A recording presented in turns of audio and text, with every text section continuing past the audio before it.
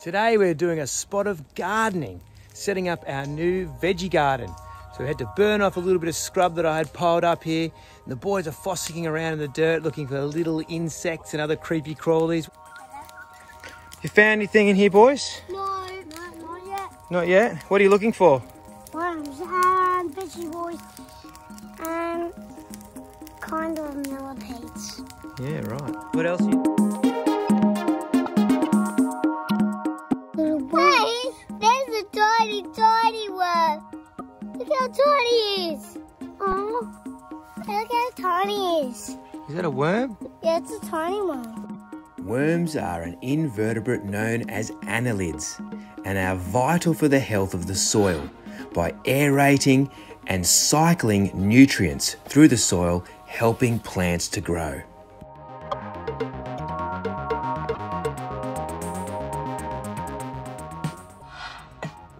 Smelling around. What is he, Luca? He's a type of bitchy boy. A what? Type of bitchy boy. A butchy boy. No, a bitchy boy. Type of Butchy boys, or slater bugs, are another invertebrate, but belong to the largest group of invertebrates known as arthropods. Insect larvae such as caterpillars that turn into moths and butterflies are also a big part of a healthy ecosystem. Other insect larvae, such as this grub, spend a large part of their life underground before transforming into a beetle. Boys, look, watch out. Jumping jack nest.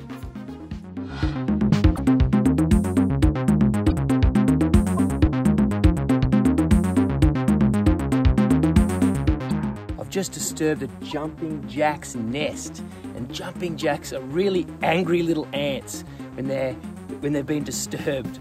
I rang the rake over them without knowing they're there, and they're quite painful. When they bite you, it's very painful.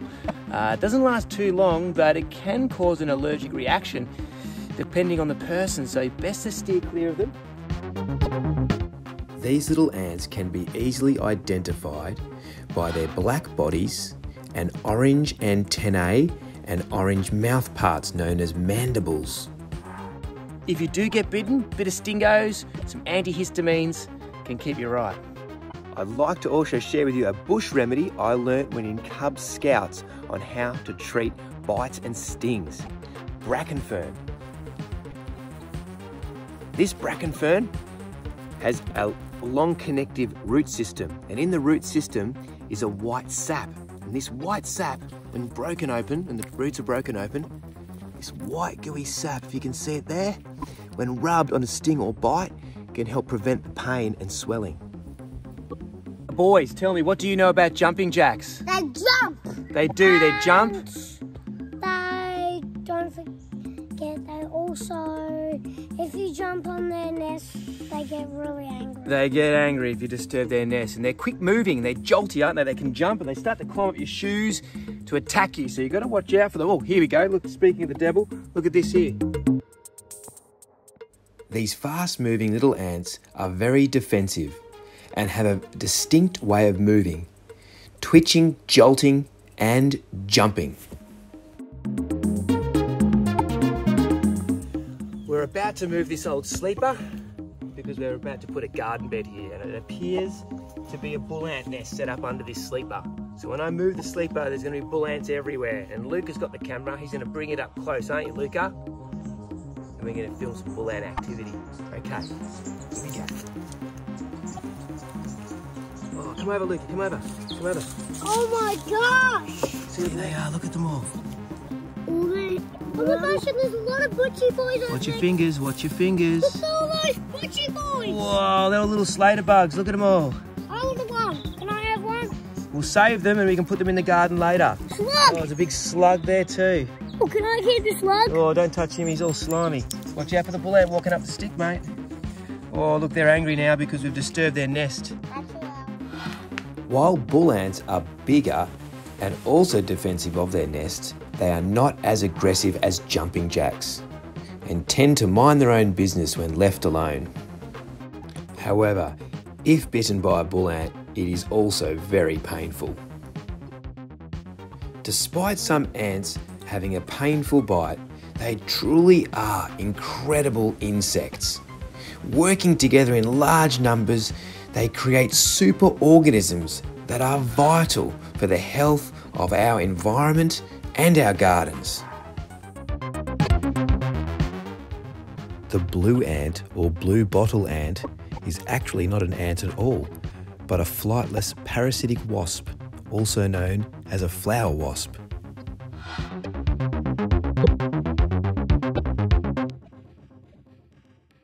Its metallic blue body and red legs makes it a striking insect.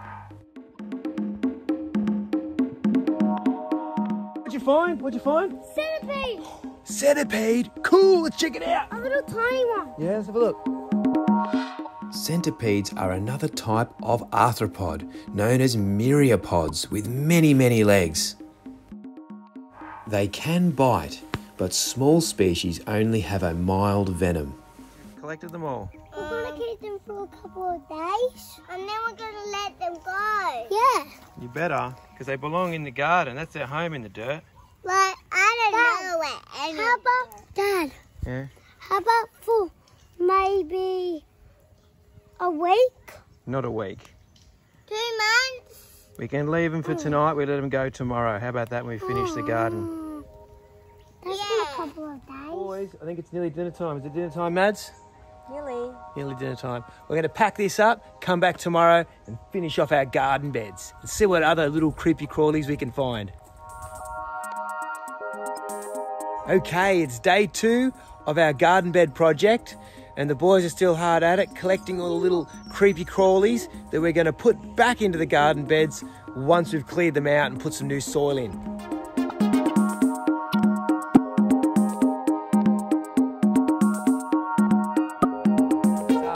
Now it's time for the boys to put in the worms and other little bugs they've been finding as we've been moving things around and building these. So they're going to create a real healthy soil. Basically, worms are aerating the soil and helping the plant's roots travel through the dirt. Healthy soil is full of billions of live microbes, and the small animals like worms and others help promote them. What's that one want to do, Luca? He wants to go in the soil. I will let him in. Let him in. Go, mate. Watch this.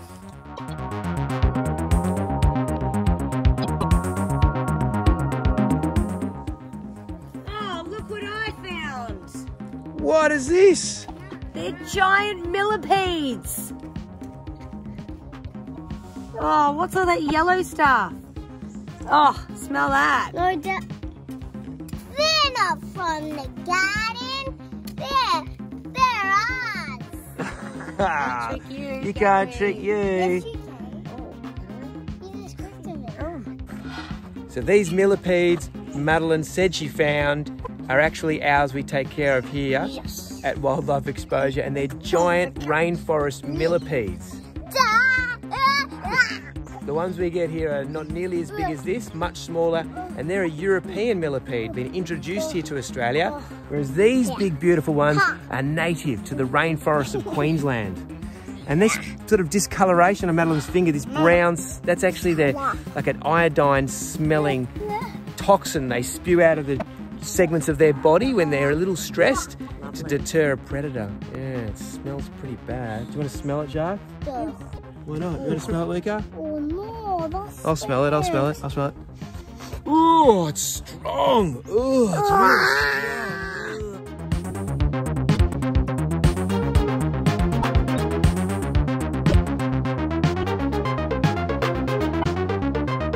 strong. These giant rainforest millipedes, look at that, it's nearly as big as my hand, are a myriapod, so closely related to those Slater bugs we were looking at earlier that Lukey called butchie boys.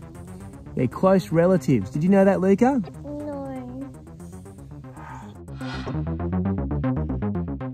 These not-so-small millipedes are vital for the health of rainforests, along with the other decomposers, helping break down plant matter into the soil. Hey, Luca, look what I found.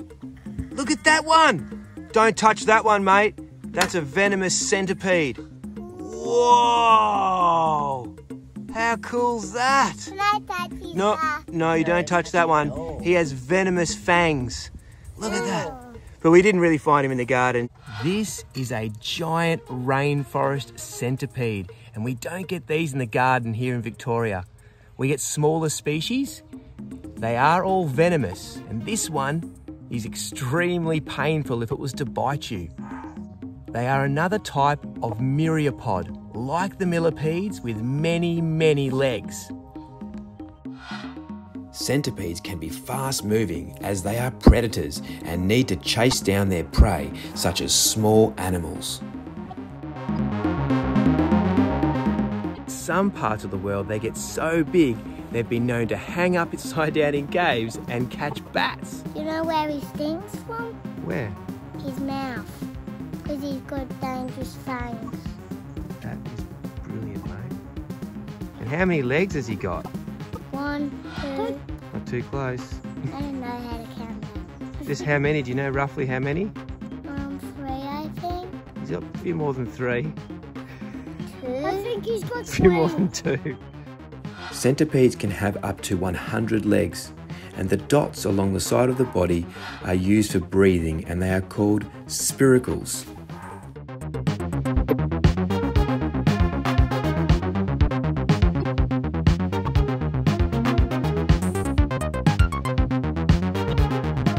I hope you enjoyed our backyard creepy crawlies episode. Remember, your backyard is also full of tiny wildlife. So get out there and enjoy it. Thanks so much for watching, and please, if you like what we do, subscribe to our YouTube channel, follow us on Facebook and Instagram, and as always, take care of yourselves out there and look out for others.